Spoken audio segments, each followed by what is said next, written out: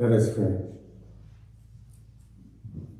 Our Heavenly Father, please bless Dana as he brings the message and quicken our hearts to receive. Amen. The scripture this morning is taken from Genesis 21, 1-7, Acts 1, 1-8, and Galatians 6, 7-9. Hear the word of the Lord from Genesis. Now the Lord was gracious to Sarah, as he had said, and the Lord did for Sarah what he had promised. Sarah became pregnant and bore a son to Abraham in his old age, at the very time God had promised. Abraham gave the name Isaac to the son Sarah bore him. When his son Isaac was 8 days old, Abraham circumcised him as God commanded. Abraham was 100 years old when his son Isaac was born. Sarah said, God has brought me laughter, and everyone who hears about this will laugh with me. And she added, who would have said to Abraham that Sarah would nurse children? Yet I have borne him a son in his old age. From the Acts of the Apostles. In my former book, Theophilus, I wrote about all that Jesus began to do and teach, until the day he was taken up to heaven after giving instructions through the Holy Spirit to the apostles he had chosen. After his suffering, he showed himself to these men and gave many convincing proofs that he was alive. He appeared to them over a period of 40 days and spoke about the kingdom of God. On one occasion, while he was eating with them, he gave them this command: do not leave Jerusalem, but wait for the gift my Father promised, which you have heard me speak about. For John baptized with water, but in a few days you will be baptized with the Holy Spirit. So when they met together, they asked him, Lord, at this time are you going to restore the kingdom of Israel? He said to them, it is not for you to know the times or dates the Father has set by his own authority, but you will receive power when the Holy Spirit comes on you, and you will be my witnesses in Jerusalem and in all Judea and Samaria and to the uttermost parts of the earth. From the letter of Paul. Do not be deceived. God cannot be mocked. A man reaps what he sows. The one who sows to please his sinful nature, from that nature will reap destruction.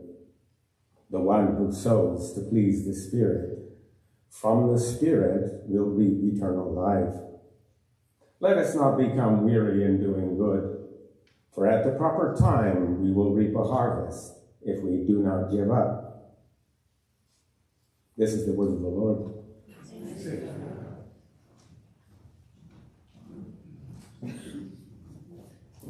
I remember as a parent, when the kids were little, trying to negotiate promise making. And when your kids are little, if you say we're going to do something, it's heavenly law. You know, if it's something good. If it's punishment, maybe not. But if it's something good, if you say we're going to the zoo, we're going to the park, we're going to have this treat, you gotta do it. You gotta have it. The kids are going to be really a wreck. And I remember, you know, when they're little, trying to hold off to tell them what good thing is going to happen until I was pretty darn sure it was going to happen. And so I tried to make it that way. When I was a kid, I don't remember the promises being given to me, but I remember their fulfillment. I can just compare two things, camping and Disneyland. I went to Disneyland once as kind of a young kid and once as a high school kid on a choir tour, and it was great. It's wonderful. Space Mountain, and Splash, log ride, and all those fun things. But you know what I really loved was camping. Now, you know, camping, sleeping in a tent, eating smoky pancakes, and fishing all day long. It was better than Disneyland, all right? I loved it. I don't remember when the parents promised that we were going camping, but I'm sure they didn't throw me in the car blindfolded and I ended up at the campsite. They must have told us, so I must have been excited. Well, God keeps his promises, and today we have an interesting convergence of promises kept. The promise of the Holy Spirit. Jesus promised, I will pour out my Spirit. The Holy Spirit's coming. You wait. The Holy Spirit's going to come, and when it comes, you'll have the power to be my witnesses to the uttermost ends of the earth. God promised to Abraham, go to the land I'll show you, 25 years before Isaac was born. Go to the land I'll show you, I'll make you a great nation. And then, a year before Isaac was born, God changed Abram's name to Abraham, Sarai's name to Sarah, said to Abram, you'll be the father of many nations. Abraham said to Sarai, you'll be the mother of many nations. Sarah. And, you know, I honestly think that it's no coincidence. God is a God of timing. You know, day of Pentecost, you count 50 days and it's Pentecost. Abraham and Sarah, they waited. And then when God said it would happen, it happened. And today we have Susan Dayton, the great-great-granddaughter of S. Hall Young. And what's represented there is the birth of the church in the Chilkat Valley. That's the beginning of the church in Chilkat Valley. They were hungry to hear the gospel. Standing room only. It was big. And now I think we're given a choice about how we're going to respond as God's people in this season of our church, of the church, Christians in the Chilkat Valley. Will we keep on? Will we persevere? Will we keep going, or will we grow weary? Will we keep growing, and will we grow weary? Will we be born again as God's people in this time and place? I think we're in a time of testing, or will we lose heart? I'm going to come back to that at the end. But I see these things coming together, and it can't be coincidence. You know, I didn't plan for this. I wasn't thinking Pentecost. I was thinking 31 weeks in Genesis. And then I realized on Mother's Day, well, I better talk about Sarah on Mother's Day. So that changed the order of things. So now we've got the birth of Isaac on the birthday of the church, when we were looking at the birth of Christianity in the Chilkat Valley. Must be a purpose to it. Well, let's take a look at these passages and hopefully come to a pretty clear conclusion at the end about how our hearts are supposed to respond and what's supposed to happen in us as individuals and in this congregation and in the Christian community here in Haines right now. First of all, I want to say that Sarah, the mother of many nations, is a picture of the church. St. Cyprian in the 3rd century said, you can't have God as your father unless you've got the church as your mother. And the church is the mother of many nations. We've got, in this congregation, we've got multiple continents and many nationalities. Of course, the United States is a nation of nations. And it's a clear picture of the church, where in prophecy it says that in heaven, and it will be in the final moments as well, in heaven there's a multitude of every tribe, tongue, and nation, and when the final judgment and the final kingdom comes, around God's throne will be every tribe, tongue, and nation. That's the end game, every tribe, tongue, and nation, and it will be because the church is a mother of many nations. But like Sarah, the church could not be the witness to Jesus Christ to the utter ends of the earth without the power of the Holy Spirit. It just can't be done by clever thinking and smart planning and great talent and skill and getting everybody to line up in a row like good little ducklings. It takes the work of God. It took the work of God. These disciples had seen Jesus do miracles. They'd even done miracles because of Jesus. But they had to wait until the power of God fell on them and clothed them. And then 3,000 were added to their number in one day. Now, with Sarah and Abraham, there's a subplot that we haven't read about. We're picking these passages in Genesis to keep it down to 31 weeks. We can go for quite a while. But there's a subplot of when Abraham and Sarah got tired of waiting, got tired of having faith. It had been, I think, about 10 years since God first said to Abram, Go to this place, I'll make you a father. 10 years later, 10 years is a lot of time to wait. You think, all right, baby, no baby, no baby. So Sarah, who was feeling the ultimate pressure, Sarah, who was feeling condemned by her circumstances, started to just become anxious. And she said to Abraham, I'll call him Abraham, why don't you have a baby through my servant? And she's young and probably fertile, and, that way God's promise can be fulfilled if we do what we think is best, act in our own strength. And she did. The Apostle Paul makes a big deal about this. He says, religion without the Spirit is like the child born to the slave. It's slavery.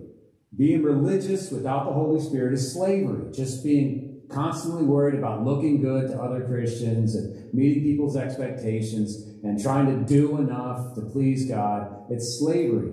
But the real Christian life is life in the Spirit, the child of the free woman. Paul says there's two things. There's human religion, fleshly religion, soulish and fleshly, earthly, sensual religion. And there's life in the Spirit. It doesn't mean that this isn't religious, that we're having a religious service right now. But it means it's useless without the Holy Spirit.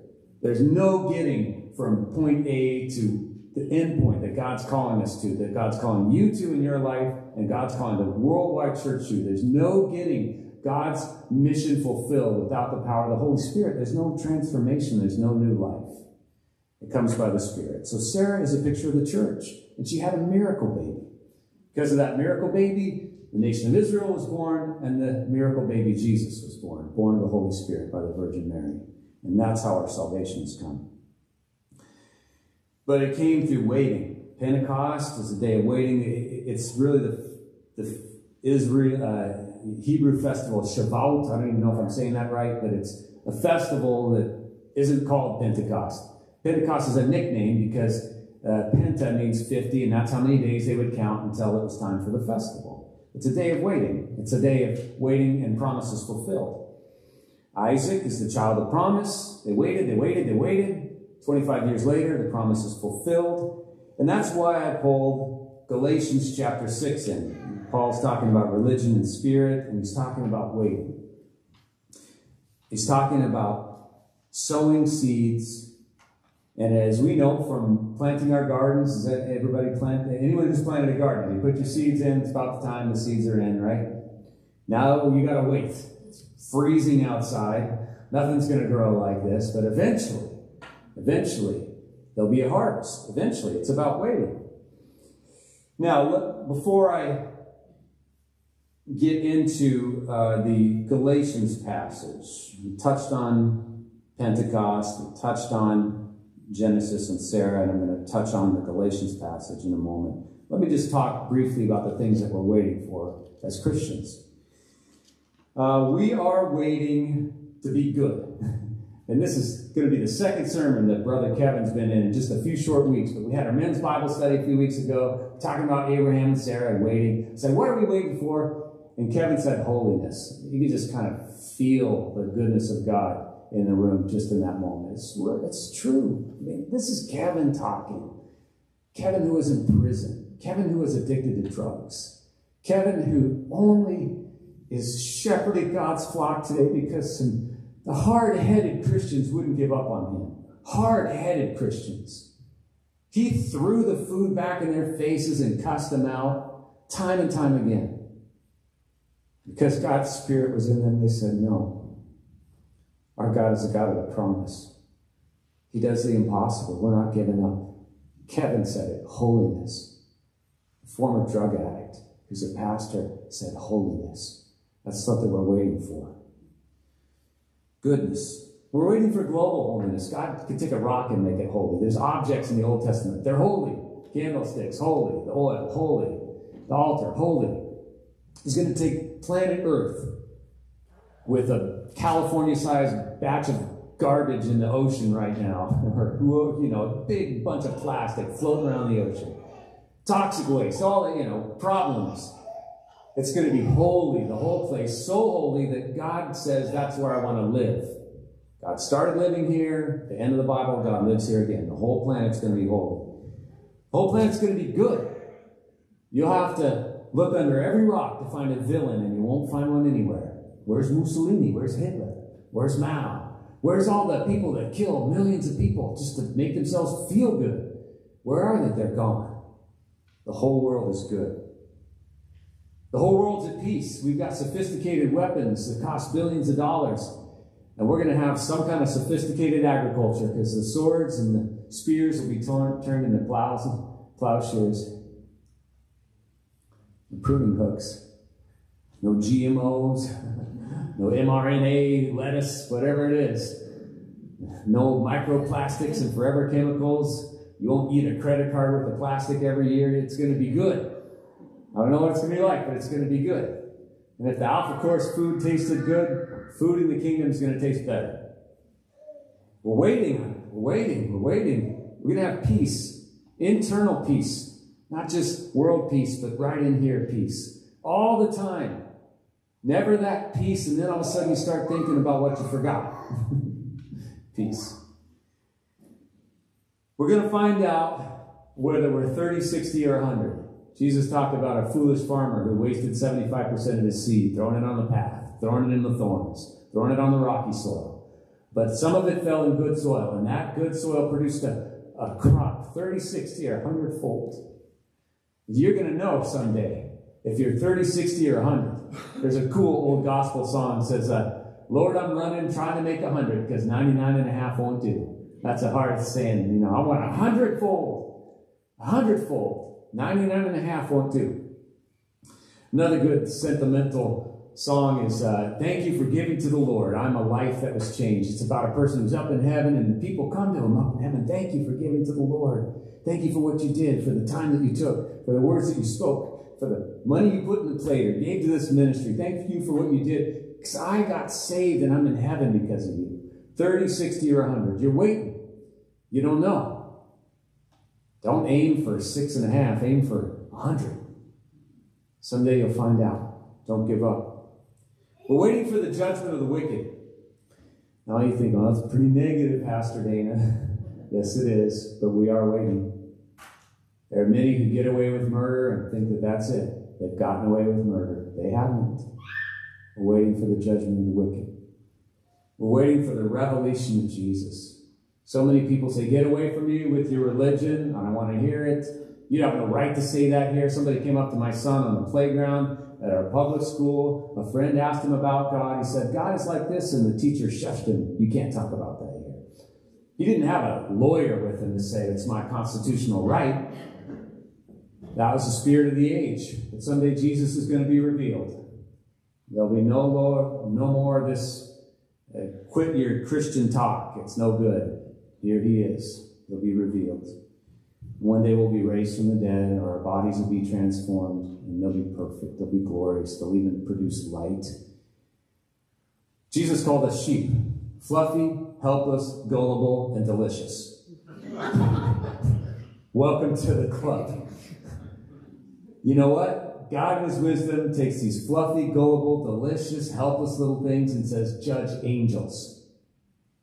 Whenever an angel appears, the angel has to say, don't be afraid, while somebody's heart's jumping out of their chest. And these little fluffy sheep are going to say, into the lake of fire, spirit of hatred, to hell with you, unclean spirit, fallen angels.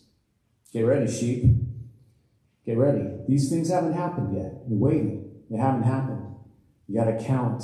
You got to wait. You got to have faith. And if you're going to keep going and going to keep waiting and keep having faith, you can't grow weary. That's what it says. We'll reap a harvest if we don't come weary. Let us not become weary in doing good, for at the proper time we will reap a harvest if we do not give up. Now, the thing that just sticks with me, that maybe is the way to wrap this all up, is what the word weary means in Greek. It's two little vocab words. Like when you go to seminary and learn Greek, you learn a little smidgen of the Greek language, right? The rest you got to just learn how to look things up. And you learn this one word, which is probably why I mispronounced the cocoa powder. Cacao. Cacao means bad. So when we get the little cacao nibs, I don't know, how do you pronounce those? But I always call them cacao nibs, probably because of the Greek class. It starts with a K. Cacao, bad. That's one word. The other is ek. E-K, it means out of or to. It's just a little, pronoun, maybe? I don't want to have bad grammar in front of the whole world on the internet. But anyway, it means bad out of. As in the internal place and you've gone bad. You cut a tree for firewood and you look in the middle, there's no wood in the middle, it's just rot. You cut an apple for food, after that green skin, it's just brown in the middle. It's gone bad in the middle. One of the commentators said, spiritless. Remember how God made people. He took dirt and then he breathed into them. And then you got mitochondria and DNA and your lymph node system and your hormones. You got an incredible body and a spirit and a soul. God has good breath. Amen. God's breath will do something. And if God's spirit leaves you, you're back to the dust.